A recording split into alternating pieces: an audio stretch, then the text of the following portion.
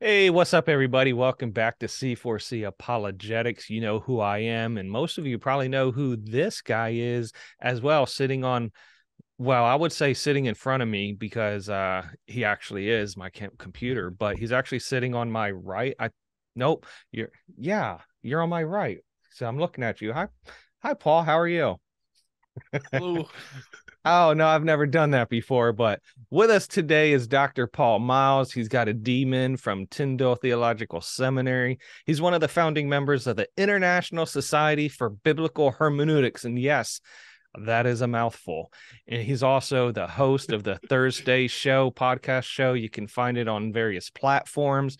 And today, what me and Dr. Miles are going to be talking about is this aspect of creationism, evolution, and what does scripture say. So we're going to be looking at various theories. We're going to be looking at some tough questions people have, really try to come at it from a biblical perspective, and give you guys reasons why we believe what we believe from a biblical perspective. But before we get into that, Paul, just thank you for being with us today. Could you share a little bit about yourself, any ministries, anything you want to share with the people to know a little bit about you?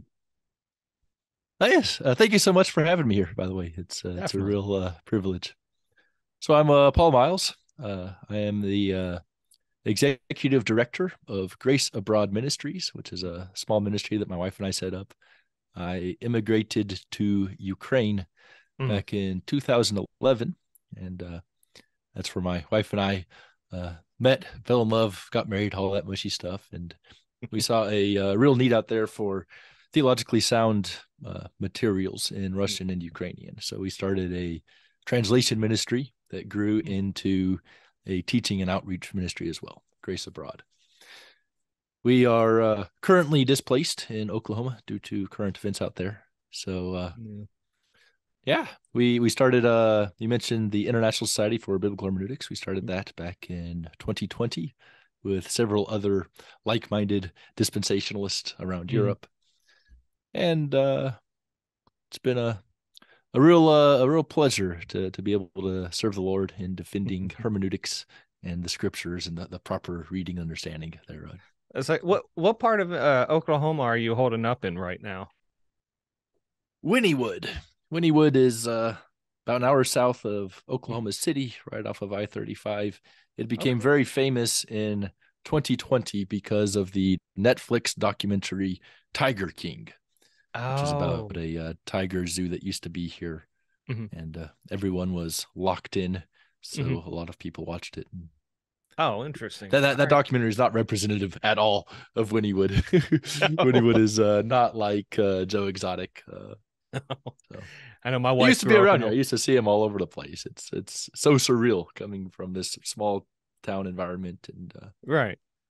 My wife grew up in Oklahoma, so she spent many okay, years there outside of Oklahoma City, Newcastle Blanchard area. We used to live out there when I was stationed out at Tinker, and my parents all were right. outside the Tulsa area. My grandfather's out there, so if you need anything, give me a shout while you're there. But as much Appreciate as you. I want to talk about Native American history and Oklahoma history, that's not why we're here Oh today. yes, So, no, it's what not. I Well, what I want to in a do, way, we are right. We're talking about well, global history, and look at Oklahoma is on the globe, so you, it's you. related. You are totally right. In some way, we can tie in Native American history as well, right? Because they're a Oh history yes, people group, if you will. But no, you're there totally you go. right. Being corrected, I appreciate that. I love you, Paul. But so what we're talking about, like I said today, is creationism, various questions that many people have. And then one of them, as a spoiler, as a teaser, is we're going to be talking about the Ice Age here in a little bit, or he is.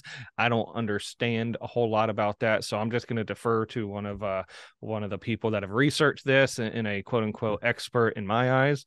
And so we're going to get there. But first, before we even get into that, Paul, could you explain, does it even really matter what one believes, whether they believe in a 13 billion year old universe and a 4.6 billion year old earth, or whether they believe in a 6 day literal creation? Does it matter what one believes?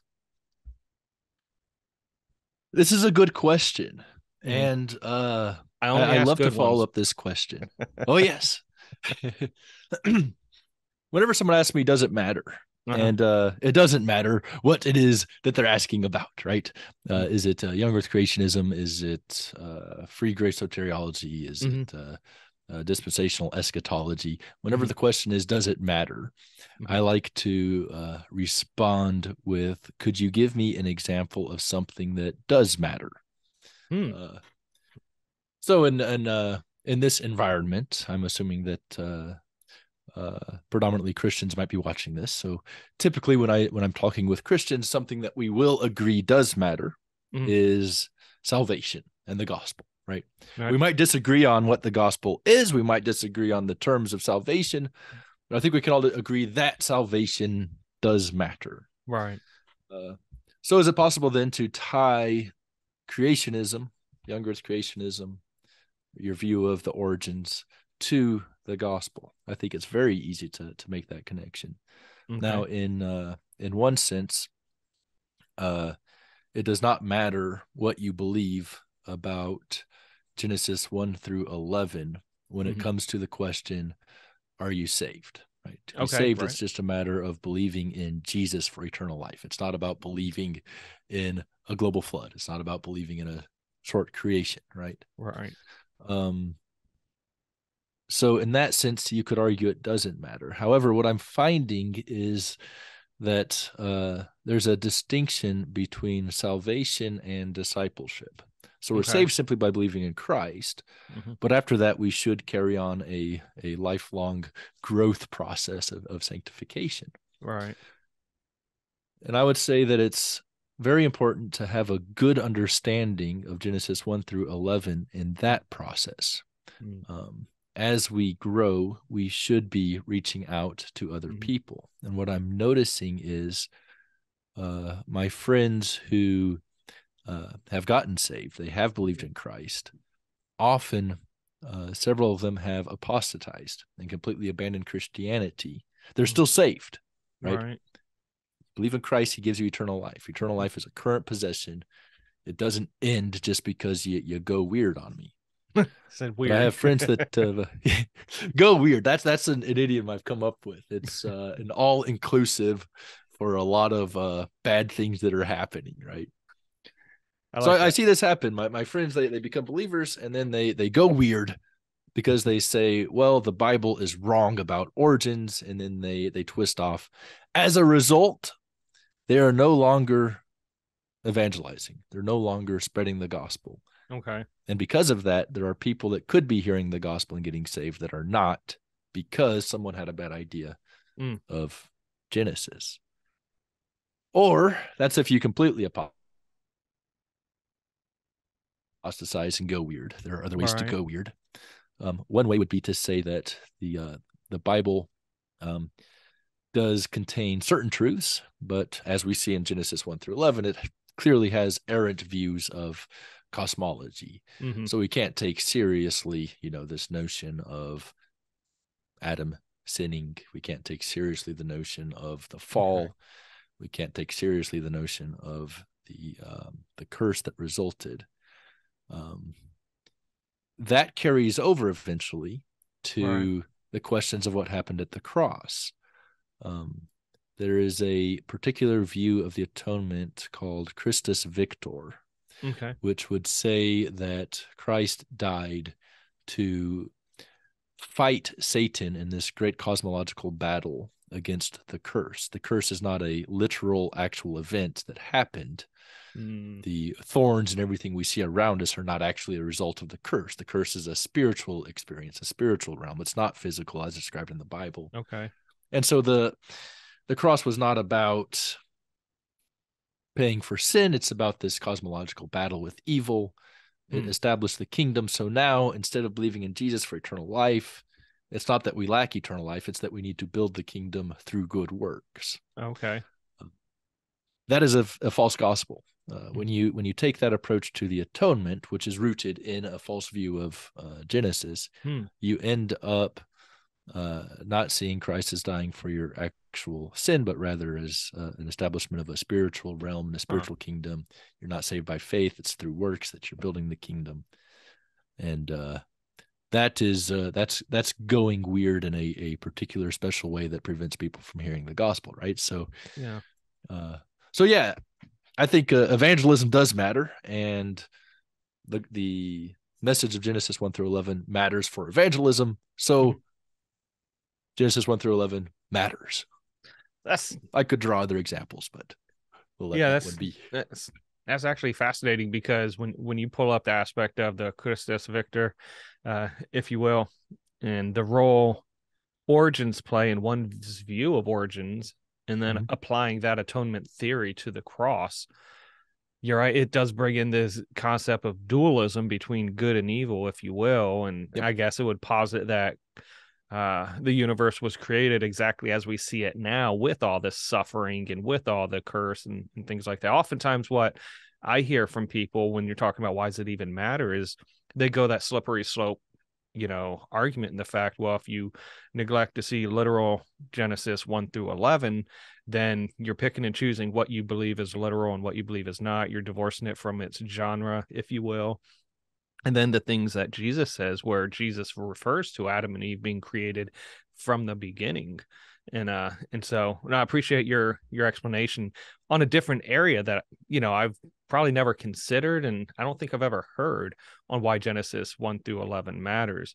It's funny because, well, I'm going to see if you touch this part before I bring it up. Please excuse my cough, by the way. I was teaching Genesis in Hungary 2 weeks ago, and I got a really bad cough. I'm still coming over it. Sorry if I cough every now and then. Okay, You were go on. you were what does being hungry have to do with you teaching Genesis? Oh no, I was in Hungary, the country. Just kidding. Yes. It was like an Beautiful old school. country, beautiful people. It's a wonderful place. But It was like an old I'm school sorry, joke. go on. I interrupted there. No, you're fine. I was thinking like Middle Eastern jokes. It's like Iraq was hungry, so I ran to get it some turkey. You got all those Middle Eastern countries type deal. But anyways, Oh I yeah. digress. I saw a shirt today that said it's not dad jokes; they're actually rad jokes. So, anyways, I'm gonna get off Great. that rabbit trail. So Genesis 1 All through right. 11. We're looking at creationism versus evolution, if you will. Could you explain what the various views? I don't want to call them theories because, according to the scientific method, a theory has to be tested, observed, and repeatable. And so many times when people argue for a theory scientifically, it is not a theory, they're merely just hypotheses. And so, could you Okay. explain what the different views are on how the universe began, how everything came into existence? What are the different views? There are several views, and then each view has several subcategories within. Mm-hmm. Um, we could summarize them though. So one view, which is probably the most common that you're probably going to hear in your local public school, is Mm-hmm. pure naturalism. Hmm. That entirely by chance, all of the matter that exists Mm. started to exist, and through chance, non-life became life, and through chance, non-intelligence became intelligence, and we somehow or another continue to get better and better and better until we are where we are today, Mm. and we will continue to improve until the sun blows up or global warming gets us all. Right. Right. This is the worldview that you're surrounded with, so I don't need to expound on it. Right.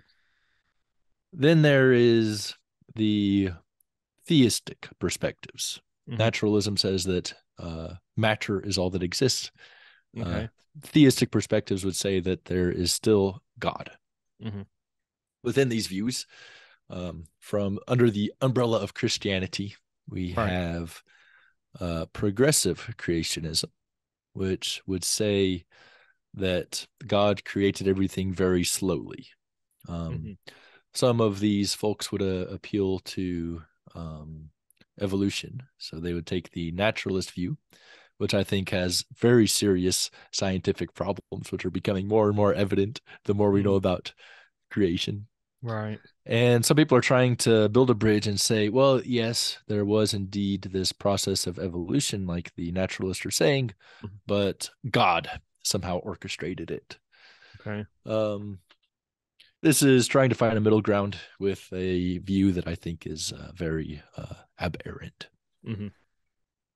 So I think that the middle ground view itself, being a middle ground with an aberrant view, is a little goofy. Mm-hmm. Then there is day age theory. Day 8. I don't think I've ever heard of that one. Okay, so we look at the biblical text, and it describes a 7-day creation period. First 6 days have actual creation acts. The seventh day is a day of rest, of Mm-hmm. stopping, of Sabbath. So some folks would say that the 6 days here are not 24-hour periods, but rather long, extensive periods. Mm-hmm. And they would say this is the way that the word yom, which is Hebrew for Okay. day, occurs through the Bible. And it's true, the word yom can mean more than one day. The Mm-hmm. first non-controversial yom in Genesis is a non-24-hour period because it talks about the day in which God created everything, referring to the week. Okay, Of right. course, we have the eschatological day of the Lord, which is a reference to the 7-year tribulation period or Mm-hmm. the 1,000-year millennial kingdom or both. Okay. However, I think if we look at the biblical text, we'll see that the word yom, which means 24 hours in a lot of contexts as well. In fact, that's the usual use of the word. I think that it's the intention of the biblical author that this be understood as a 24-hour period in the creation week as well, Mm-hmm. which would bring us to the young earth perspective, is Mm-hmm.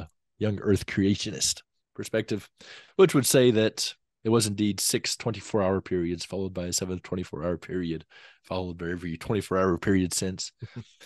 um, One of the defenses of this view is that whenever we go through the Hebrew text, it will say, and there was evening and there was morning, day 1, day Right. 2, day 3, right? Yom Echad. Um, this use of numbers attached to day is only used in reference to 24-hour periods. Hmm. We also have this, and there was evening and there was morning, uh, which is a reference to the completion of a 24-hour period. Mm-hmm. The or a result of this view is that we have a universe that is young relative to the other views. Other views would say that the universe is billions of years old, and this date keeps changing as the naturalist community decides to keep modifying their view because they keep finding problems with their view. Right. But we of the young Earth perspective would typically say that the universe is between 6 and 10,000 years old, Mm-hmm. uh, which I tend to think that 6,000 is pretty old. So I like to jokingly call myself an old Earth creationist because 6,000 is pretty old. But I always have to clarify that because you want to be honest, right? If you say old Earth, people are thinking billions, right? I don't Yeah. think like that. What about I've heard a lot of discussion about the gap theory. Okay. Could you So the explain a gap little bit? theory, sure.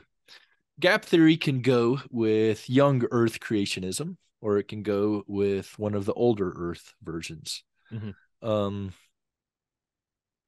I would disagree with gap theory, Okay. uh, but while I don't defend gap theory, I do defend gap theorists because we have a lot of really good gap theorists. However, we need to kind of clarify what a good gap theory is that I Mm-hmm. would disagree with, and what a bad gap theory is, which I would really disagree with. Yeah, yeah.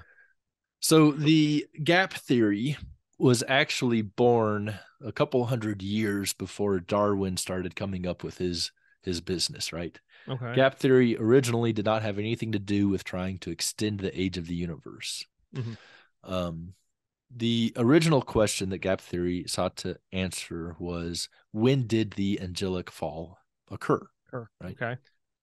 So there was a theory that developed that said, okay, during the creation week, there was a gap within that period. Mm-hmm. And during this gap of time, this is when God created the angels. This is when Satan fell. This is when Satan took all of the demons with him, and they fell. And then the creation week continued. Mm. And theoretically, you can insert this gap anywhere that you want. It's common to put this at the very beginning. Mm-hmm. So we have, in the beginning, God created the heavens and the earth, Mm-hmm. and the earth was formless and void. Genesis 1:2. This word was can sometimes be translated as became. Mm-hmm. So sometimes they'll say that God created the heavens and the earth. He created everything in a nice, orderly fashion. Then at the fall, the earth became formless and void. And then there's a recreation that occurs after that. I don't think this is necessarily justified in the text. It's not necessary for Mm-hmm. the angelic fall to have occurred. I think the angels could have been created on their own process, and they could have fallen very easily at a very early date, Okay. early enough to tempt Adam and Eve, right? So Right. it's sort of you invented a problem and you resolved the problem yourself, but it's not necessarily biblical. That view, however, I don't think is anti-biblical. This is not a view that says, well, the Bible is wrong, so we have to correct it somehow, or, well, the atheist community is saying something contrary to the Bible, so we need to make the Bible more appealing to them. Mm. Gap theory, when it's trying to describe the angelic conflict, is not doing that. So I consider gap theorists of that ilk to still be the good guys. However, there's another gap theory that Yeah. starts with, well, the atheist community says that the earth is very, very, very old. Mm-hmm. So we need to find a way to make the earth very old in the Bible. Mm-hmm. So a way that people will do that is they'll insert gaps throughout the creation week to give us more time. This, I think, is not only biblically justified, but it is trying to insert a faulty worldview with faulty ideology into the Bible. Mm-hmm. And that's a bit more dangerous than trying to use it to explain the angelic fall. So that's the basics of gap theory. Does that kind of make sense? Did I explain that well? No, it definitely does. And I like how you pointed out that while some gap theory advocates aren't necessarily against scripture, it could be a very short gap that doesn't contradict a literal, 24-hour creation day. Others, on the other hand, are just trying to reconcile what they believe of science and what they believe as from scripture. And so I appreciate you articulating the fact that one hand it's bad, on the other hand, it could be okay. I would personally reject gap theory myself as well, just from my own personal study and the fact of we know in Job all the stars shouted for joy when God was creating, laying the foundation, and then I can't see in Genesis 1:31 where God looked at all His creation, all that He has created, and said it was very good. Now, if we're looking at the heavens and the earth, and if we want to look at the heavens just as the universe and planet stars, or if we want to look at everything within time, space, matter, if you will, I would argue God wouldn't say it was very good if the angelic rebellion happened, and so there's arguments too, but and I'm with you, I wouldn't say that the gap theory is accurate. I wouldn't agree with it. That being the case, there's a bad side and a okay side, and I would be like you. Yeah, Okay side is it's like Oklahoma. It's okay, if you will. But there you go. so you're clear in explaining the various views, if you will. But could you explain which view, and you alluded to it with young earth creationism. So why do you believe young earth creationism is the most biblical? What arguments do you have for it? So this is an interesting topic for me. Mm-hmm. I actually became a young earther at a time when I was not accepting the Bible. Hmm. So short testimony here. I was raised in church. I became a believer as a very young boy, but the environment that I was brought up in, theologically speaking, was not very theologically robust. So I, as well as most of the others in the youth group with me, completely apostatized by the time we were in our late teens. But so I actually became a very outspoken critic of Christianity, an Oh, apologist wow. against Christianity. Hmm. But I had a friend in college that showed me some videos of a young earth creationist, and he built a really good case that there were some serious problems with evolution, Mm-hmm. and that there are a lot of reasons to believe that the Earth was a recent creation. Mm-hmm. So I actually accepted that. I rejected the notion of the cross. I Yeah. rejected the notion of Jesus's virgin birth and everything that the Bible has to say about it. But I was like, he makes a good point from uh, scientific reasoning, just observing the universe around us, that indeed the Earth is a recent creation. Mm-hmm. So I'm a bit of an oddball like that. Uh, You're weird.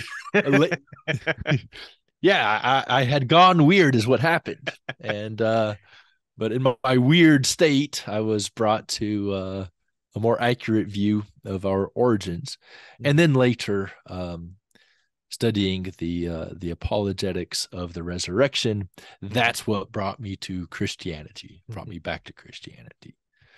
So the reason I'm a young earther is actually because of, chronologically speaking, it's because of the that which is observable around us. But that wasn't your question. The question, why is it biblical to be Well, a young earth why do you creationist? believe it? What arguments do you have for it? Yeah. So part of the discussion, I say part of the discussion, a Mm-hmm. huge part of the discussion is the nature of the flood. Okay. I find that so frequently these discussions are, we talk about the young earth, but the biggest issue here is actually the global flood. There's a similar issue going on in other discussions. Mm-hmm. So the mythological hermeneutics, this is a form of um, typically old earth creationism that would say that the Bible is basically copying pagan myths around them. And the biblical authors wanted to take pagan myths and rearrange them to be monotheistic. So the biblical cosmology is basically a flat earth with a firm sky around it. Right.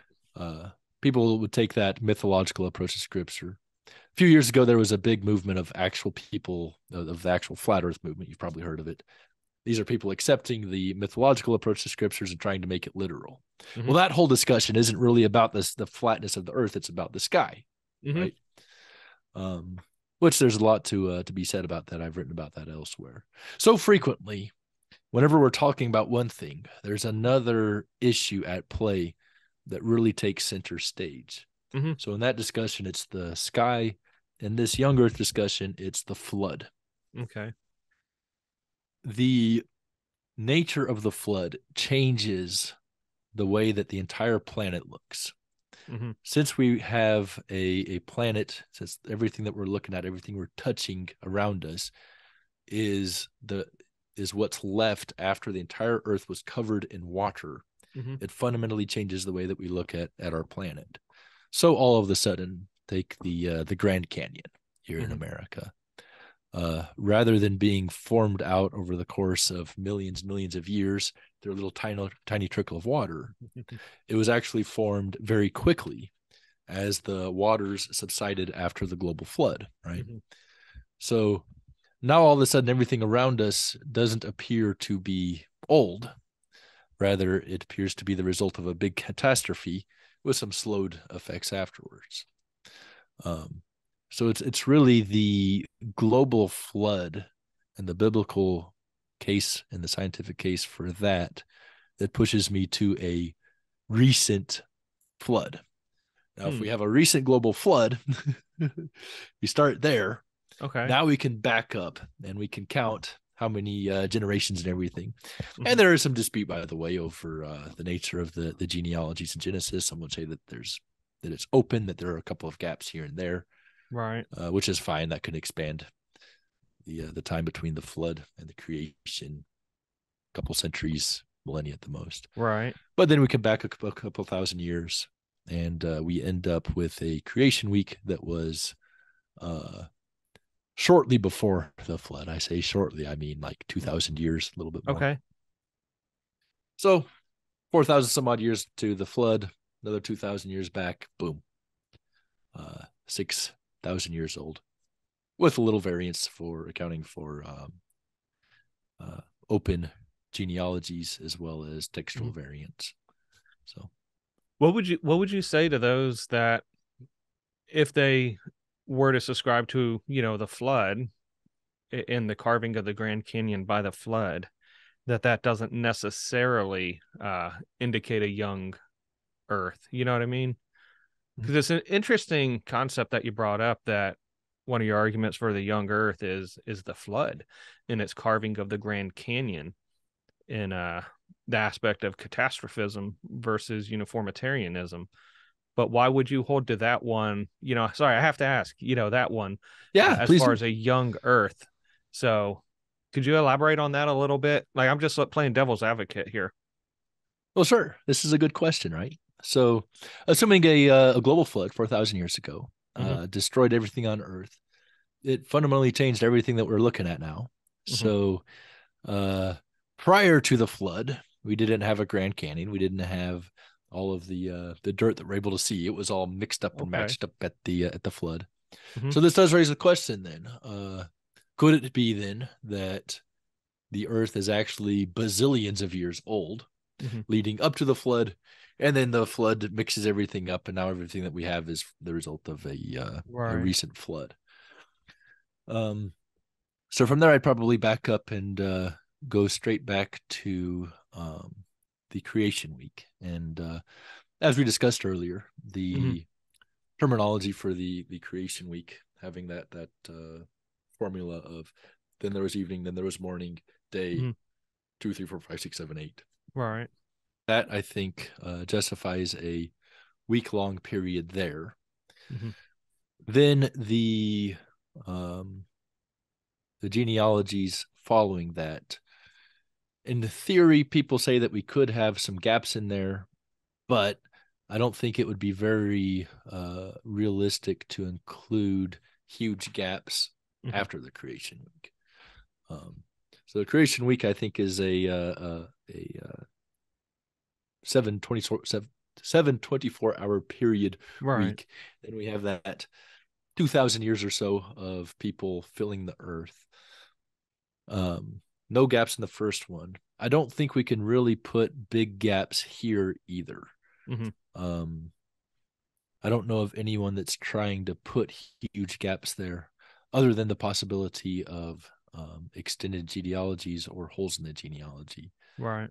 Uh, the furthest I've seen extended in that period would be in the course of thousands of years. It still wouldn't really fit the millions.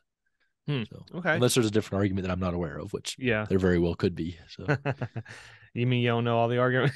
You're a very knowledgeable guy, and if Paul. there isn't one today, there'll be one tomorrow. So That is totally right. People are creating everything just to try to disprove or disaccount for God. But no, I appreciate the clarification as far as the flood and what role that plays within a young earth. What's fascinating to me is, we might have some well-meaning Christians. And I like when you said it doesn't matter what you believe as far as how old the earth is, as far as the gospel plan of salvation is concerned, because salvation is by grace alone, through faith alone, in Christ alone, not on your view on how old the earth is.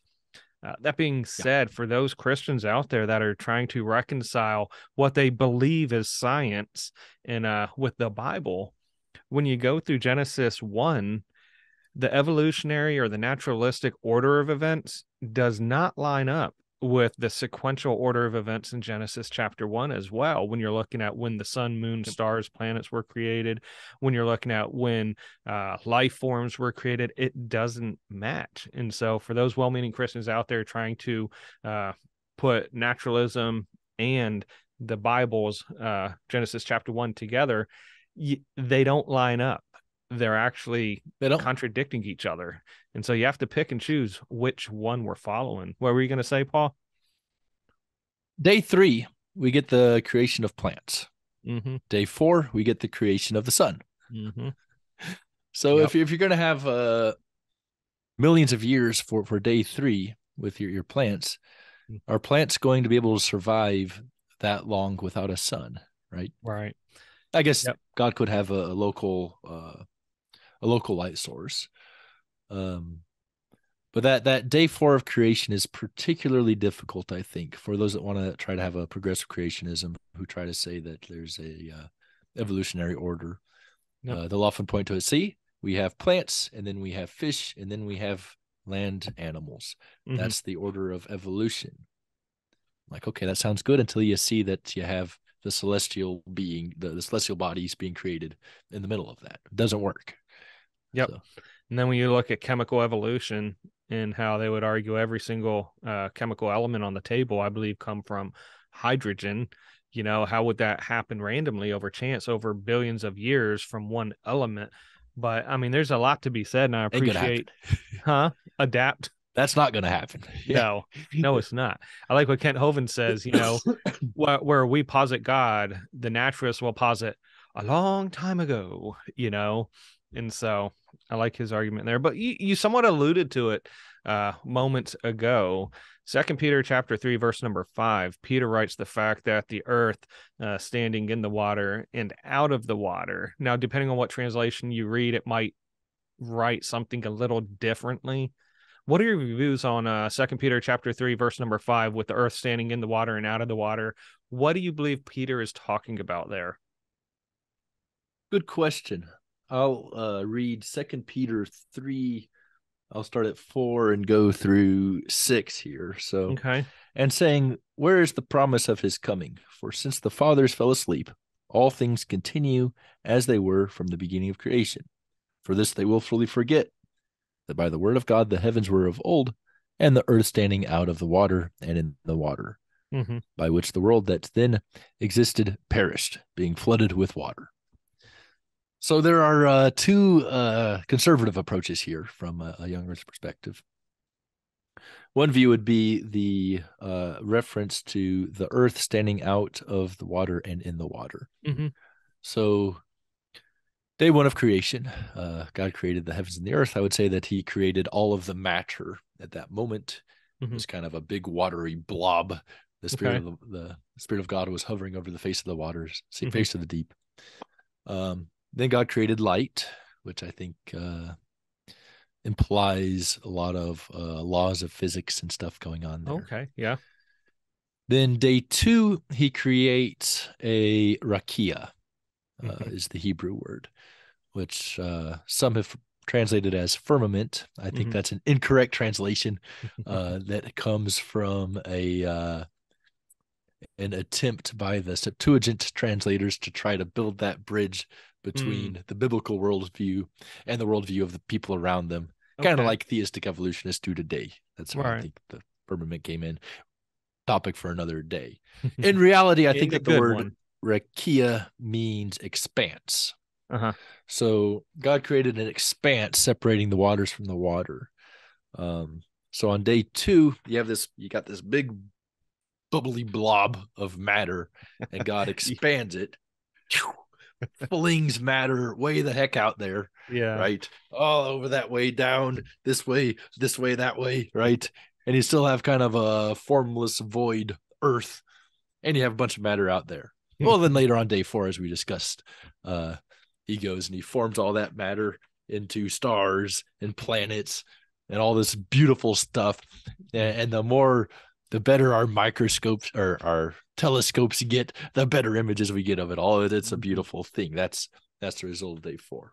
Yeah. So one thought here is that this reference to the earth standing out of the water and in the water could be a reference to that, right? Big water, throw the water out, and you still have the earth in the middle. That's an okay view. I would tend to think that this is a reference to the global flood. Okay. Some would say from the gap theory that this is a reference to the earth becoming formless and void, like we see in First Genesis 1-2. Like I say, I think there are some difficulties with that view, but they're still the good guys, right? So I would say that this is probably a reference to the global flood. And the reason I would say that is contextual, right? Peter is warning of these scoffers, right? Verse 3, knowing this first, that scoffers will come in the last days, walking according to their own lust, and saying, where is the promise of his coming? We see that today, by the way. Right? Yeah. We're looking forward to the second coming of Christ. People are scoffing this idea. Well, I think that Peter is comparing what we're seeing today with people scoffing us to the way that people scoffed Noah back in his day, right? Okay. Noah is building this giant ark on land. That's a rather eccentric thing to do. I can only imagine how much he was teased on the playground for that move. Yeah. But as a result, the flood came, and in verse 6, by which the world that then existed perished, being flooded with water. So it's talking about how there were scoffers then; they were all destroyed with water. Likewise, there are scoffers now who will be destroyed in the coming tribulation and judgments to come. So that's how I see it. There are other views. What's your perspective? Well, I would consider the fact of the world being created in the water and out of the water, if you will, like you had originally mentioned, in Genesis 1-2, and the Spirit of God hovered upon the face of the earth, and just this formless, blob, stuff like like what you were saying. I would hold to that, but I like the flood aspect too, because contextually Peter does tie in the flood and the scoffers, and they're scoffing at two particular topics, the creation and the flood. And so I can definitely see how it could be in reference to the flood as well. So, but yeah, I would just These are the fun theological topics. Huh? We both agree that the earth was this formless void blob, right, in the creation. We both agree in a global flood. Right. So then we're getting into this conversation now, right? Okay, which one is Peter talking about? If we disagree on which one Peter is talking about, we're still agreeing that both events occurred. Totally. Oh my goodness. I got into this huge argument with one of my seminary professors. Yeah. Over Ephesians 2:1. Okay. And we both believed in these two doctrines, and we were arguing over which doctrine Ephesians 2:1 contributes to. I was like, come on, man, we agree. Why are we what is this argument? It was no, I can understand. Same thing here. It's yeah. All right, so 2 Peter 3:5, we talked about that. What about Genesis 4:14 when Cain is expelled, and he's identified as a vagabond? There's this aspect, he's afraid of people when he is expelled. Who are these people that Cain is afraid of? Some people posit these are like a pre-Adamic species, maybe where Neanderthal, came from. Who are these people from a young Earth perspective? Let's see. So I would agree that there were pre-Adamic races, right? Okay. Adam was created on day 6. The birds and the fish were created on day 5. So every bird and a fish is a pre-Adamic race, right? It's not they didn't evolve into Adam, right? Right. But I don't think that that Cain was scared of birds and fish coming after him. I think he was scared of people, right? Yeah. I don't think he was scared of gorillas coming after him. Gorillas were created on day 6. He wasn't scared of dogs and cats coming after him. They were also day 6. Yeah. He didn't evolve from something. God created Adam out of dust. I don't think that Cain was scared of dust. So what are our only other options then? I think he was scared of other humans. Well, being as how Adam and Eve are the parents of Cain, and they were the only ones in the Garden of Eden, I think we can conclude that Cain would have been afraid of other brothers and sisters, as well as nieces and nephews, right? Oh, yeah. Sons and daughters, right? They all would have been family at the time. And people get grossed out by this. But I think that the alternative is even worse, right? So I had this a friend come up to me and say, okay, so you believe in Adam and Eve being the mothers and fathers of everybody. That means, oh my goodness, you believe someone had to have sexual relationships with his sister, Icky. Right. I'm like, okay, let's talk about the alternative, right? If we believe in evolution, and I had a theistic evolutionist actually come out and say this on a blog post, and I appreciate his honesty. Okay, yeah. But he said that the early humans would have had to have sexual relationships with non-humans. Okay, so you willingly admit that man had sex with animals, and you're taking this view in order to evade the possibility of man having sex with a sister. Oh wow. Yeah. You got problems, okay? Yeah. Uh, I say you, I mean Well, yeah, yeah, they've yeah. got serious problems, right? So, um, I think that in the early days here, there were plenty um, of reproduction going on. It names Cain and Abel specifically, but we Hmm. know that they had other sons and daughters as well. Hmm. Um, so there's no problem whatsoever with Cain having several other humans around him Hmm. who would have known, okay, not only Cain did you kill your brother, but Hmm. being as how I am your brother too, it was my brother that you killed. No, yeah. That's gonna be pretty a pretty stigmatic thing to have, right? Yeah. people gonna people gonna hold that against you. Cain knows this, right? Yeah. So no problem whatsoever for the young Earth creationist. You know, one thing I appreciate about your explanation in that is a lot of times within apologetics, we get so concerned in when people bring an attack or a charge against a view, like, okay, you believe that they, had to have sex with siblings. We just want to go ahead and be on the defense and try to argue that case, as opposed to what you did was you looked at alternate views and seen, okay, what does the alternate view, what does the opposing view have to argue, and really show which one again is livable, if you will, because Yeah, I appreciate that you're not just going on the defense, but you're also going on the offense and having a discussion. Well, what do you believe? How do you think mankind evolved from the animal kingdom? And so that's fascinating. I really like that. So oh, thank you. some people may be wondering, what this rock is on my desk. And so this Yes. rock, if you will, was gifted to me by my wife years back. And basically what this is a cast. This is a copy of what's known as the Inca stone. I know there's debate whether Inca stones, whether they were developed because of a hoax or whether they're genuine. I believe they're genuine based upon patina and other aspects of the rocks that were found, in the fact that the rocks were found big, small, all sorts of sizes, and just a whole lot to it. I encourage you to look into it. Plus the type of rocks they were.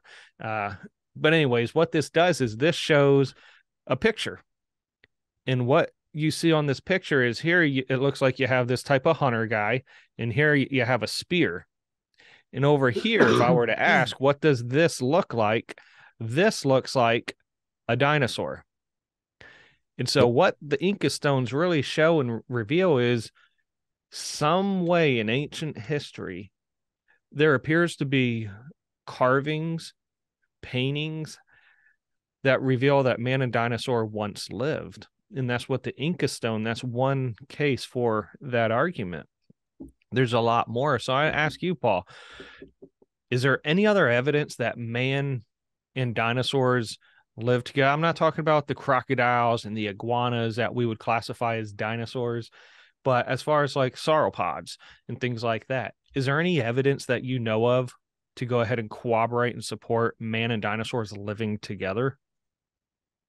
Absolutely. You just showed a good one, right? Okay. And the Incas are not the only ones doing this. You can go throughout all sorts of ancient cultures, and they've got all sorts of dinosaurs being drawn, described in literature, right? Um, Biblically, I don't draw a distinction really between the T-Rex, which is my favorite dinosaur. You can call me basic if you want, but I love my T-Rex, and the iguana, right? They're Hmm. both day 6 creation. They are different kinds, Hmm. but it's not that the T-Rex lived before the iguana. It's that the iguana has outlasted the T-Rex. Mm. Um, we get descriptions in literature. I'll read a snippet Hmm. from the book of Job. Okay. Yeah. Let's pretend like Job is not the Bible. Let's pretend like it was just written by a madman. We could pretend like it wasn't inspired by God all we want, Okay. and we're still going to end up with something interesting here. Let's Right. see. So Job 40:15. Now look at the behemoth which I made along with you. Of course, that's a reference to the day 6 creation. But we'll pretend that's wrong. We'll pretend that God doesn't exist. See now, his strength is in his hips and his power is in his stomach muscles. He moves his tail like a cedar. The sinews of his thighs are tightly knit. His bones are like beams of bronze. His ribs like bars of iron. Um, I'll stop there. So this was actually an argument that someone brought up to me that convinced me of Younger's creationism when I rejected the authority of Job. Mm-hmm. I'm like, Job is describing a dinosaur, right? Big Right. cedar tail. It's funny, the word begemot in Russian comes from this word behemoth. Huh. And that's the word for hippopotamus. People try to say, oh, it's a hippopotamus. I'm like, does a hippopotamus move his tail like a cedar? Or does it move more like a little rope? Yeah, there you go. That's why I have Where's some his cedar tail, toys. right? He doesn't have a cedar tail. He's got a little wimpy, I don't know. How would you describe that kind of a hippo tail? Not like a cedar. It'd be like a grapevine. Very short and stubby. Short and stubby, right? Not cedar tree-ish. You could try to say that the alligator, okay, there's something with a big cedar kind of tail, but does he have bones like beams of bronze? His ribs are like bars of iron. No, that's the soft spot in the crocodile, right? Yeah. I love watching crocodile wrestler videos on TikTok and whatnot. They always go for the mouth, and then they move around and whatnot. And the ribs are always kind of a soft spot on a crocodile, right? That's true. Or an alligator. I'm going to leave it to the experts to actually fight these things. They make it look easy. I know it's not. But this isn't describing one of those. It's not describing anything that I've ever seen in any zoo. It's not a beast that's just wandering around the wastelands of Oklahoma. No, this is dinosaurs akin to the brontosaurus, right? So even if the Bible wasn't authoritative, this is a text of a man describing something that he could see, right? Mm-hmm. Now, obviously, this is the Bible, Yeah. which only adds another layer of complexity to it, right? Because now it's God describing Behemoth, this dinosaur figure, and he's telling Job, look, there he is. He's standing right there with you. Look at him. I created this guy with you, humans, right? Not this particular dinosaur with you individually, but right. His grandfather and Adam were created on day 6. I was there. You weren't. Right. In the context of Job, it's like, sit down and shut up, you little punk, right? Yeah. So we see this in biblical literature. We see this in art from Incas elsewhere. We see it in other literature. Who was it? I think Marco Polo was describing the dragon handlers in in China. I think China? It was. Mm-hmm. Yeah. In the travel. Now the word dragon is we think of dragons as these beasts that fly around, spitting out fire and whatnot. The Greek word is drakon, which just means big reptile. So an alligator would be a drakon. T-Rex would be a drakon. Mm-hmm. So in China, in Marco Polo's days, there were drakons. There were big lizards that were being kept. So all sorts of reasons to accept that man and dinosaurs live together at the same time. No problem with that. You see, and as I was sort of showing, the reason why I have toys up here, well, one of the reasons is because the kids up at my office at church, they love playing with the toys. And so they immediately go to the toys, but there's a purpose.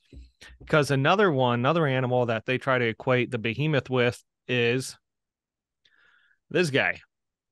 And again, would we say that his tail was like the tail of a cedar tree? That's another wimpy tail right there. Yeah, I call it a wimpy tail. I don't even have a tail, and I can call that a wimpy tail. I'm telling you, that's not a cedar tail. Oh, we could get into the coccyx too, but we're not gonna. And so you're right. I'm glad the fact that you brought this out, because even with the only ones that really match are the sauropods. And then when you get into history with some tribes over in Africa and other places, there's legends of what's called the Mikili Bembe, which the locals actually describe a sauropod type dinosaur that they've had to hunt for years. And so, but that's fascinating. That doesn't align with the narrative that these were completely unknown by humans from the time humans evolved until they discovered them in the 1800s. That doesn't work. Yep. You're totally right. When you get to ancient carvings, old cave paintings, one of the things in Mexico they find are clay figurines that are clearly in shape of different dinosaurs. And when they do some, I There think you it's go. called thermoluminescence dating to see how old the clay is and how old it was heated up and things like that, they find it's not 70 billion years old, and it's not new that it aligns with a biblical timeline. And so there's plenty of Yeah, absolutely. evidences. And so now it's making the naturalists rethink the process of fossilization, and getting into all that. But uh, definitely, Fossils are on our team. yes, they We are. believe in a Yes. global flood. That explains the bulk of fossils right there. Yep. Right? Yep. The fact that marine fossils are found on top of mountaintops, and the fact that clams die Oh yeah. fossilized closed as opposed to open. When they die, they open themselves up. And so you're totally right. There's a whole lot of evidence. What one line We of have reason? water lilies that live Mhm. like 200 meters below water, Mhm. below sea level. And we have fossils of them on Mount Everest. Yep. And so there's not a Yeah. naturalistic explanation on why that's the case. And Yep. so, but there is one theory or hypothesis that naturalists do posit that I'm curious to get your thoughts. People may have seen a concept, a drawing, a rendering of what's known as Pangea. Could you elaborate what Pangea is, and what are your thoughts? Do you think that fits with the biblical narrative as well? Sure. So today we can observe that there are tectonic plates that we're all sitting on, and these Right. tectonic plates are shifting around, and you can measure the speed at which they're moving. So it's often been observed that if you look at South America and Africa, they look Mhm. like two puzzle pieces that could fit together really nicely. Right. They're drifting apart. If I recall correctly, South America is drifting away at about the rate that your fingernails are growing. Right. Oh, okay. So, however much your fingernail would grow in a year, that's how far the South America would drift over the Hmm. course of the past year. And you can take that current rate and calculate how long it would take then at this current rate for Africa and South America to be together. And Mhm. it would be over 10,000 years old. So, ha ha ha, you silly biblicist. Don't you see you're wrong? God doesn't exist. Well, there are plenty of reasons to say, no, no, no, God can exist and we can still have a South America that's shifting at the rate of a fingernail. Yeah. Um, One way is so in the table of nations there in Genesis 11, we have a reference, no, Genesis 10, 10. Yep. we have a reference to Peleg, and in his days, the world was separated. Mhm. Some would say that this would be an occurrence after the global flood. We had Pangea, all of the continents together, and then in his days, the tectonic plates shifted, and Mhm. so all of the continents moved around. Right. And this could be an explanation for how it is that the kangaroo managed to get onto Australia, or how we have Mhm. certain birds and whatnot in South America that walk. That's one way. I would tend to disagree with that view on Mhm. on the grounds that if we had that drastic of a shift in one lifetime, it would probably be strong enough to destroy all life on Earth. Okay. Um, but a lot of people would say that it did happen in that day. That's fine. Mhm. My approach to the tectonic plates is a little bit different. I'd say that during the pre-flood world, it was all together in a Pangea. We had rivers, so there was water going through land, but Mhm. we didn't have these vast oceans like we do today. Mhm. During the course of the flood, the Bible describes it as events like the fountains of the deep opening up. So I Mhm. think that would involve like very deep volcanic activity blowing forth. And Right. uh, so we have water coming from below, water coming from above. The whole earth is covered in water. And while Noah and his family are safely on the water, a lot of stuff is going on underneath. And Mhm. during that time, the plates shifted, Mhm.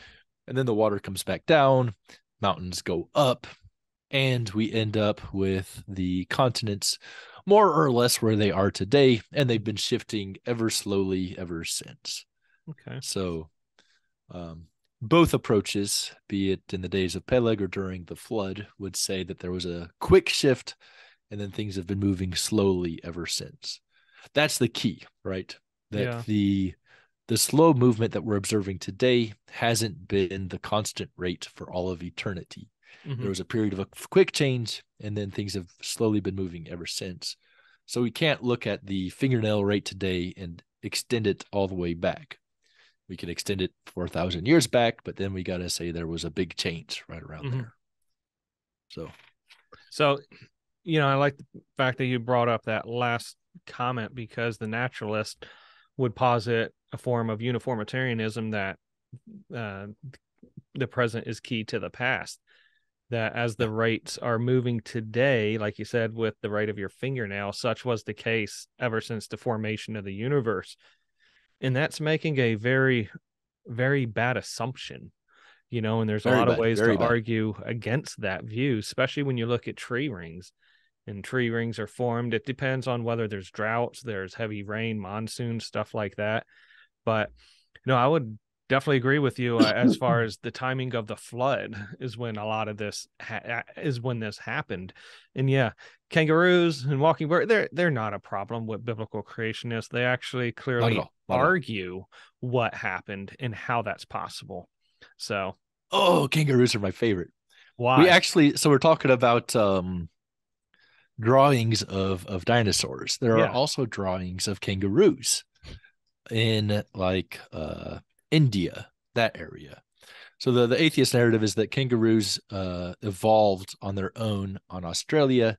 They never naturally lived anywhere else until Zeus came along and kidnapped them. But here we have evidence of kangaroos living on the land on their way to Australia, which is the Yeah. biblical the biblically supported, right? We have the flood. Yep. Kangaroos managed to jump their way down to Australia. So there's transitional kangaroo Yeah. between Ararat and Australia. Exactly what you would expect. No, yeah, I would agree with you on that. I think what they'll argue is a land bridge that once was that no longer is, but again, they're positing assumptions and hypotheses within that to fit their theology, if you will. But so the flood, was that localized in Mesopotamia, or was the flood a global? And if you one way or the other, why do you believe that? What argument is there for it? Let's take a look at the biblical text here. Yeah. So now the flood was on the earth 40 days. The water increased and lifted up the ark, and it rose high above the earth. Okay, that can work with a local flood or a global flood. Mm-hmm. The waters prevailed greatly, increased on the earth, and the ark was moved about on the surface of the waters. Mm-hmm. Okay, that can go either way too. Genesis 7:19, and the waters prevailed exceedingly on the earth, and all the high hills under the whole heaven were covered. That's where it starts to go global, right? Mm-hmm. If you're able to have a system where all of the high hills under the whole of heaven were covered, but you still have some land poking out, I'd like to hear it. No, you cover all the high hills, you've covered all the land. And all the flesh died. Here we go. And the waters prevailed 15 cubits upward, and the mountains were covered. Okay. So if you can cover the mountains, Mm-hmm.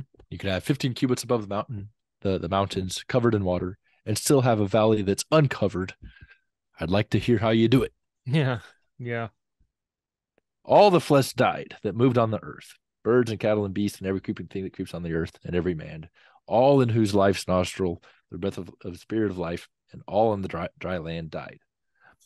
So a response to this that I've heard is, oh, well, this word earth, Mm-hmm. arets, which by the way is where we get the English word earth. Okay. We do a lispy th at the end instead of a ts. But yeah, arets is the basis of earth, the planet. It can be used to describe land. And I had an old Earth evolution theistic evolutionist Mm-hmm. try to sell me on this, and I was hearing him out. And nice guy. He's Mm-hmm. actually made some very good contributions to the scientific world. He was on a team that helped discover the Higgs boson particles, for example. Oh, yeah. So interesting that we have theists doing that kind of work, but he wasn't a young earther. And Yeah. his exegetical response was that it can mean land. Mm-hmm. Um, and if you do a study of this word eretz throughout the Bible, whenever you have kol haaretz, Mm-hmm. right, all of the land or all of the earth, whenever it's all of the land, it will typically have a word behind it, right? Okay. All of the land of Babylon, all of the land of Sumer, and so on Yeah. and so forth, right? Uh-huh. However, it doesn't have that modifier, right? That's the way that Hebrew will work. It sort of connects a whole bunch of words. It doesn't have Okay. like of that we have. It doesn't do the possessives quite like we do. Mm-hmm. But in order for this to be the land, you would need it to be like the land of what? Mm. You got to tell me the specific land that you're talking about. Otherwise, all of the land is going to mean all of the earth. It's the entire planet. Okay. It's it's bad Hebrew to try to restrict all of the earth here to a particular land without a Hebrew barrier, some kind of a constriction there in the text to tell me Mm-hmm. that it's restricted to a particular land. Right. So that is not just the highest mountain on a particular Mesopotamian plateau, Mm-hmm. it's all of the earth. And Mm. by the way, if you try to cover the biggest mountain in a local Mesopotamian area, it's going to cover a whole lot more Oh, than Mesopotamia. I would love to see yeah. the mountains that are being covered according to the local flood view. Mm-hmm. Now, one thing that they'll try to bounce back with is they'll say, well, this word for covering doesn't really mean cover. It means just to come up and brush upon. So Mm. the idea is there's a big mountain and the waters came up and just touched the mountain. Mm. Someone posed to me that, so I looked up the word really quickly. I'm expecting some kind of like a kippur root for cover, and it's not that. So I'm like, Mm. oh, okay, well, that's interesting. I'll look into it. Well, I did a further study on it, and this is a word that's used for like clouds covering the Okay. earth, right? Yeah. So it's clearly it's a giant covering. It's in the Hebrew Mm. text. It's very clear. This is describing a global flood. It's not local to Mm-hmm. Mesopotamia or anywhere else. Huh. Fascinating. So when we're looking at this, the naturalists will argue that one of the knocks against the young Earth creationism is the time period known as the Ice Age. So, if the flood of Noah's days was global, where does the Ice Age fit? The woolly mammoth, and how could man survive tens of thousands of years of an ice age of cold weather drastically changing? What are your thoughts? Well, this is a good question. So let's bounce over to another controversy: Okay. nuclear war. Right. Okay. What does nuclear war have to do with mammoths? So one of the things you'll hear is nuclear winter, right? We're scared Oh, that yep. if we start throwing nuclear bombs all over the place, it's gonna turn the planet into a winter. It's gonna cause cooling. Well, Mm-hmm. that's weird because nuclear bombs are I've never been around one, but I hear they're very hot, right? So how is it that Yeah. a nuclear bomb could cause cooling? Well, Mm-hmm. we extract that from some observations that we've seen. Well, first of all, whenever people do tests of the bombs and whatnot, but also volcanoes Mm-hmm. have been known to blast stuff up in the air and cause shadows and whatnot and cause cooling. In fact, I Okay. think it was in the 1200s we had a big volcano um, down in near Indonesia, if I'm not mistaken, that Okay. caused a little ice age that lasted for a couple of centuries. Right, just one Oh, big volcano did that. wow. Yeah. So it happens that catastrophes like volcanoes and nukes. I don't think nukes were really going on back in the flood, Right. but these are things that can cause cooling. Mm-hmm. So we go back to the flood, and it's describing the fountains of the deep opening up. So it's a lot of catastrophic events that are involving not just rain coming down and hitting the earth, but the earth Mm-hmm. itself blowing up and blowing, spewing all sorts of volcanic ash and soot all over the place. That could very well Mm-hmm. cause a huge ice age. I mean, if one volcano is enough to set you back several degrees, just imagine if the whole earth is blowing up volcanoes everywhere Mm-hmm. over the course of a year. Okay, so assuming that's what's happening, then whenever Noah gets off of the ark, what's the world going to be like? It's going to be Mm-hmm. very cold, right? Right. So it very well could be that the ice age, um, the big one, was set off by the flood. So that whenever Noah left the ark, there was an ice age. This would imply several things. Um, First of all, we're concerned about global warming today.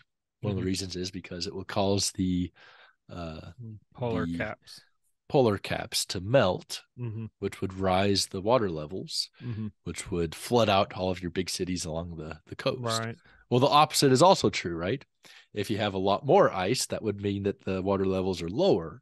Mm. So more ice age, lowers the water, which means that we now have land bridges in Mm. areas that are currently covered in water because of the melting of the caps. Right. It would also imply that we could have ice bridges over the bodies of water, the water that still existed, right? Right. And so now we have the kangaroo, right? Going back to him, Yeah. he's able to jump from the ark over the course of a couple of generations down to Australia, where he's Yeah. able to thrive, and then he gets cut off by the rising waters again. Right. So that could explain a lot of that. Human migration Mm-hmm. could work out too, right? So the descendants of Noah, some of them after the dispersion at Babel would go up through China Mm-hmm. into Alaska, down through Canada, down to the current United States, Mexico, into South America. Yeah. And there's been some interesting studies to promote, to advocate man coming from South America to Indonesia on the Huh. water. So the ice age, I think we can explain through the flood, and it would help resolve a lot of the problems that people are trying to resolve through evolution, right? Mm-hmm. There's no need to say that animals evolved independently in these different localities just Mm-hmm. because we don't have a bridge there right now. If we had Right. a recent ice age from a recent flood, then a lot of animals could have moseyed on over, no Yeah. problem. Mm-hmm. So the ice age, and equating it to nuclear fallout, ash covering uh, the sky, if you will, and having a cooling effect, and then the aspect of the land bridge. I like the concept, and the concern with the ice caps melting and rising the sea level. And like you said, opposite would be true as well. If everything freezes, your sea Yep. level lowers.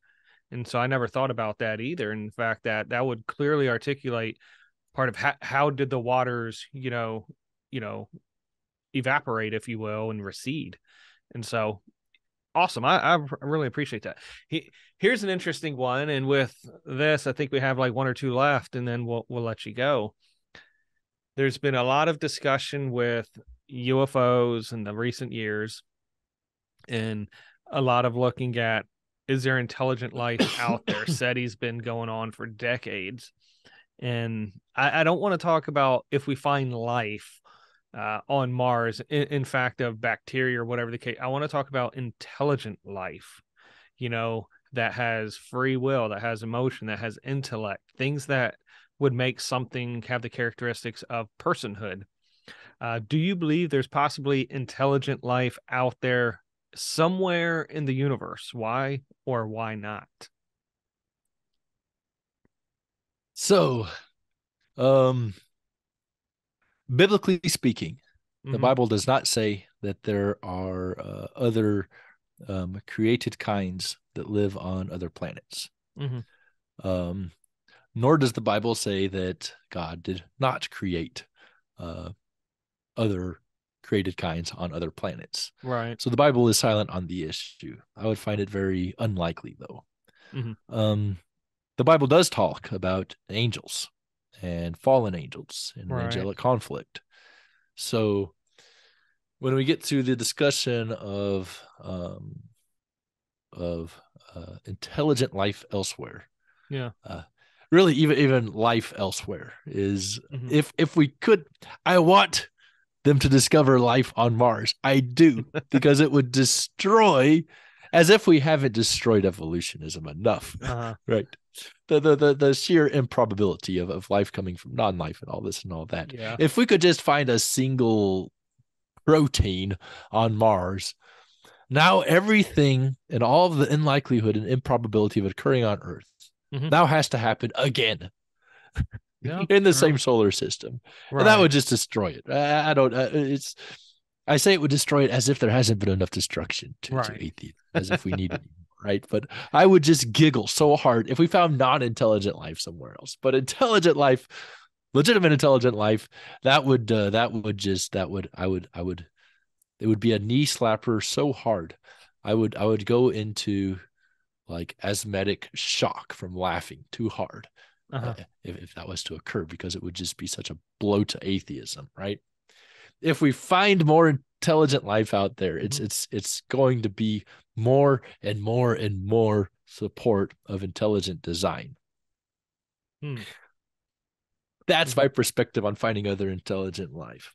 That said, Hmm. I don't think that there is legitimate um, life out there. If you come across a UFO, if a UFO lands in your backyard and an alien pops out, Right. right? If I was to see something like that, which I never have, Hmm. I would be more inclined to believe that this is not a another animal that God has created. Uh, I would be more inclined to say that this is probably a demon, Okay. uh, a fallen angel who is here to confuse me. As such, having an appropriate understanding that the demons are the bad guys, that we don't want to befriend the fallen angels, Hmm. I would have nothing to do with him. I would get away from him, not try to establish any kind of contact, um, just because I don't trust demons. well, well, yeah, So, I don't either. I do remember we were living in Maryland at the time. I don't know, I was probably like 14 years old, something like that. And it was nighttime and we had a balcony uh, outside obviously the second floor. And I'm out there, I'm talking on the phone, and to this day I can still remember seeing it. I remember seeing like a green dot in the night sky. And then all of a sudden the dot moved down, up, it went sideways, then it sort of went in a circular motion, and then it disappeared like that. And I could never explain, hey, shooting star, falling star. I couldn't explain it being an aircraft with its movement side to side, circular and zipping off like that. And I only told a couple people about it, but it's interesting my childhood that there seemed to be a lot of pull to the occultic world from other forces, in my life. And looking back, I could see that was one of the pivotal moments in my life to consider, okay, I don't believe that was extraterrestrial or intelligent life, aliens per se. I believe that was some sort of spiritual working in my life, because when I look back at everything else that had transpired of growing up, just experiences I personally had, I could see there was a pull from what I would articulate from some sort of devil into the occultic world that I was thankful that I was able to resist and not get into. And maybe one day I'll do a video as far as what all that looked like and what all happened. But I do remember there was a season in my life that it was quite intriguing. But looking back, like I said, looking at everything, I do believe that that was a spiritual battle, spiritual attack, and trying to pull me away because possibly they, number one, they don't want to keep a child of God within good graces with God, so they're Yep. trying to pull them away, or they don't want an unbeliever to get to know the true God. And it's interesting when you look at abductions of the fourth, or not abductions, but close encounters of the fourth kind, when it's the aspect of like abduction, because you have different kinds: first, second, third, fourth kind, and then the fourth is like actually being abducted, and then you have messages, communication.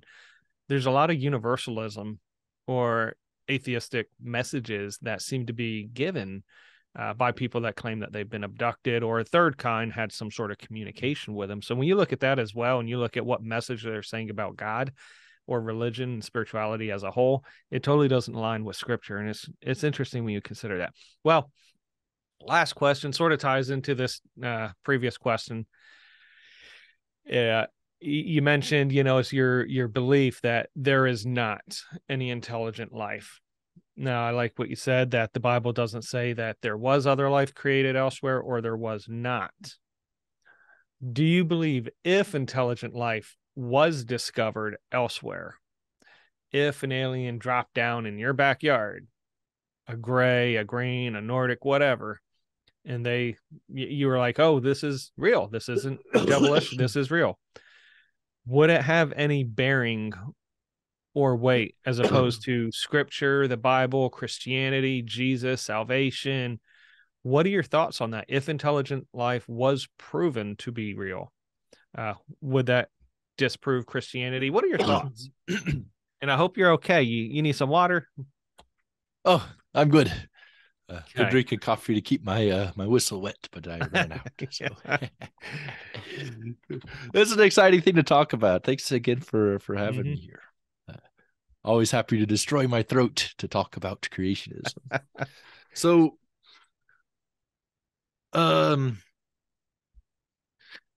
we should probably qualify what we mean by intelligent life. Is a dog, for example, an intelligent life? Okay. Or are you talking like something on the level as human? Or we're talking, what exactly would the challenge be to the biblical worldview? Yeah, let's look at it. Let's omit the dog aspect, because dog does have personhood, volition, emotion, intellect. Yeah. Let's talk about what Hollywood portrays as the extraterrestrial that looks like us in a similar fashion, and they can fly vehicles and travel light years in different galaxies. Let's talk about that. Okay. I would automatically assume that it's demonic. Why? The Bible doesn't say that there is other stuff out there. Mm-hmm. But again, it doesn't say that there is not other stuff out there. Right. It does say that there are angelic beings out there. Mm-hmm. So the one thing that the Bible does confirm is more likely to be the reality than something that the Bible does not confirm or deny. Right. So if we have an intelligent being on our level, that would imply, let's see, what would that imply? That God is creating something. In the case of what we're seeing in Hollywood, they're more intelligent than us. He's making something that's more intelligent than us somewhere else. However, whenever we look around here on Earth, we are the most intelligent thing on Earth. Right. So if God wanted to have a anthropocentric world, right, where man is in charge of Earth, it would make sense for God to give man the highest abilities here. So I on that ground, I would kind of find it unlikely that if God did create other kinds somewhere else, that those kinds would be more intelligent than us. So that's another reason I would find that doubtable. Right. There's also what you mentioned earlier about what we're hearing from the alleged abductions and encounters, right? The actual communication that's going back and forth. As a minimum, I think that regardless of where you stand on the UFO controversies, I think everyone would recognize that there's a lot of fabrications going on out there, right? Right. Whether or not UFOs exist, there are people who are claiming to have seen UFOs that are not seeing UFOs. Right. So we can't really take the encounters on the same authority as Scripture. However, if we Right. do look at what they're saying, like you said, they're carrying messages that are contrary to the Word of God. Mm-hmm. So, assuming it's an angelic being, and assuming that it's coming from a perspective that is contrary to the Word of God, we're left with fallen angels. Mm-hmm. It's also particularly interesting to me this that I remember, especially in 2020, right? When we're all shut down, everything's going crazy. People are watching Tiger King on Netflix. And all of a sudden we get this talk about UFOs and everyone just kind of accepts it like it's normal. I'm like, well, Right. that's interesting. In decades past, people would have instantly been suspect. Now they're being more accepting of Right. UFOs. This is also characteristic of my understanding of demons. We know that they have a sort of a hierarchy. In Daniel, we see Michael wrestling with the Prince of Persia, which I understand to be the demon who was over Persia at the time. So it seems like there's a particular connection between the worldly governments and the demonic realm. Right. So that all of a sudden we have the worldly governments being accepting and open about UFOs all of a sudden, assuming that UFOs are legitimate, would lend to the possibility that they are indeed demonic, which I'm still suspicious very much of a lot of the stuff going on out there. Yeah. So the existence of demons is not at all a challenge to the biblical worldview, right? The Bible is talking about them through and through. So if a UFO happens to land in my backyard and little green man comes out, starts talking to me, I don't care what he says against the Bible. He's only supporting it, assuming he is a demon, because that's what demons do, is they attack the Bible. Yeah. I guess if he was a really sneaky demon, then he would try to come and tell me something in support of the Bible, and then try to get me to question it a little bit, right? That's kind of a sneaky move too, right? Get you to question God. That's how he got Eve, right? Yeah. I can't be that much smarter than she was. So yeah, I wouldn't say that any of the business going on with UFOs, if it's entirely fabricated, then it's no challenge to anything because it's false. If it's entirely true, it's no challenge to the Bible because it's demonic. There's no reason for intelligent life anywhere else to be any kind of threat to biblicism. Okay. Excellent. Well, I appreciate that. And so today we covered everything from creationism to the age of the earth and the universe, different theories as far as what people believe as far as origins. Talked about the flood. We talked about the ice age. We even talked about aliens, and you got to see a hippopotamus today. And so this has been a pretty interesting and exciting interview. Before we close, Paul, is there any final words, any parting shots you want to give to the people here watching still, and anything you want to button up before we say goodbye? Just to reiterate what we said at the very beginning, right? This stuff is very important in the realm of discipleship, in the realm of sanctification, in the realm of growing to have a holistic worldview. But you don't have to accept a young earth creationism or any of this other stuff we've been talking about to be saved. That is all about believing in Jesus for eternal life. Regardless of how old the universe is, Jesus died for your sins, and he offers eternal life to anyone who simply believes in him for it. Amen. Amen. Well, I appreciate that, Dr. Miles. And that's it for today. And be on the lookout for other interviews coming up, different topics, different speakers, things like that. Like, comment, share, subscribe. You know what to do. And until next time, God bless.